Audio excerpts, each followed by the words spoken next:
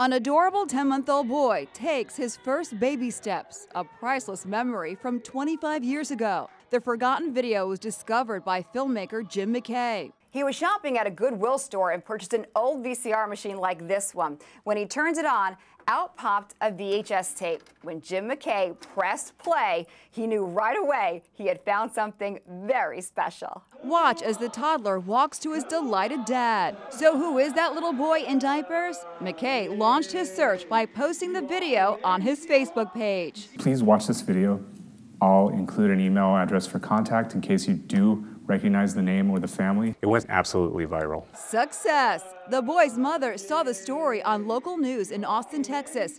And here's that little boy today. His name is Tyre Alexander, and he's now 26. It was a challenge to him, and it was a mystery, and he solved it. You know, he went to Sherlock Holmes, and he got it done. Tyre, an educator, had never seen the video before. It was amazing to see myself, you know, that small, to see my big brother that small and, you know, all adorable and happy, and to see my dad, you know, just loving on me and hugging me. Without Jim solving the mystery, this family treasure may have been lost forever. After I saw the video, I knew I had to make an effort to try to return it, to see if we could find the people.